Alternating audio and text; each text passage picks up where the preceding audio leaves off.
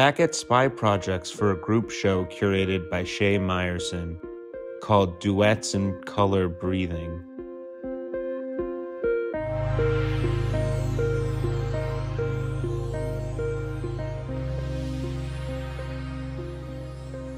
I'm going to read the write-up because I think it's fitting.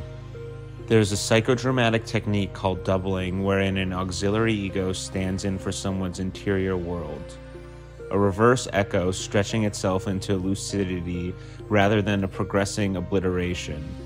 It's dicey, the role of the double, and not uncommon to unearth unconscious parts of oneself by impersonating another.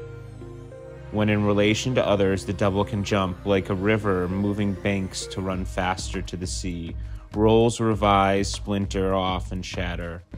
Duets and Color Breathing considers the double accidental, intentional, and camouflaged by its traces. To read these traces is to make copies, and to make copies is to attempt to speak to ourselves, like breath on a mirror, by the way of vapor, to find proof that we are here.